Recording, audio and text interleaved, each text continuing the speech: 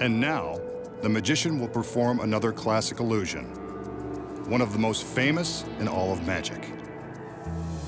He displays an ornate chair that's perched atop a platform.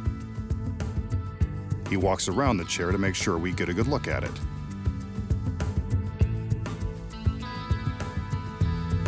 The magician then calls in one of his beautiful assistants so we can get a good look at her.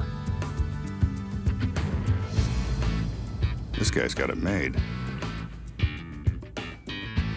Ever the gentleman, he helps her step up onto the platform where she takes her position in the chair, just like a beauty queen on her throne. Two more assistants enter with a large sheet.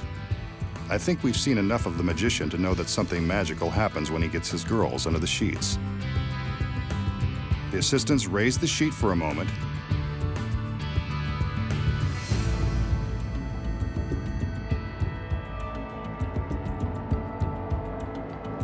There's the girl still in the chair.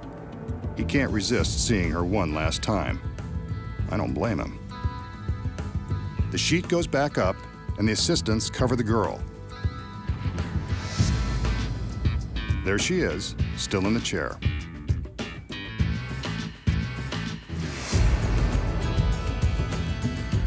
A magical wave, some lightning, and she's gone. Vanished in an instant, leaving behind the lone masked man and his fancy chair. Maybe he should sit down and rethink this trick.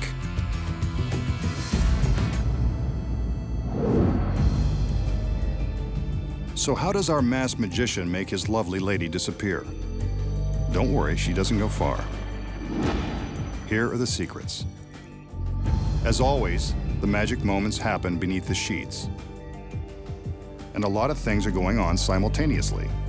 First, there's a hidden breakaway seat built into the bottom of the chair. When the curtain is raised for the first time, the girl in the chair releases the seat, allowing her to slide her lovely legs into a trap door hidden in the platform.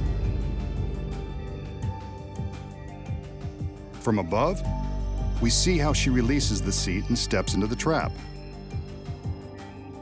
When the assistants lower the sheet, it appears as though the girl is still sitting in the chair. The next time the curtain is raised, it covers the chair completely. But that's not the girl. Notice the black section in the center of the chair? It conceals the next secret. This black headpiece. When flipped in this position, it takes the place of the girl's head. As the assistants lift the sheet, the magician secretly flips up the false head as the girl slips down into the platform and disappears from view. Here it is from above. The head form drops into place and is covered by the sheet. To the audience, it looks like the girl is still seated in the chair. She seems to vanish, but where did she go? The staircase looks too thin for the girl to fit inside, but upon closer inspection, we see the staircase is actually thicker than it first appears. The girl disappears into the platform, and from the back, we can see that it is actually hollow, allowing plenty of room for the girl to hide. With her legs in one side, the girl is able to arch her back and squeeze into the other half. She reaches up and raises the seat bottom back into position. And now our assistant is completely concealed within the platform. When the magician pulls back the sheet, the motion causes the false head piece to drop back behind the center of the chair where it started, and the girl is gone, leaving the magician plenty of time to think about what he's done.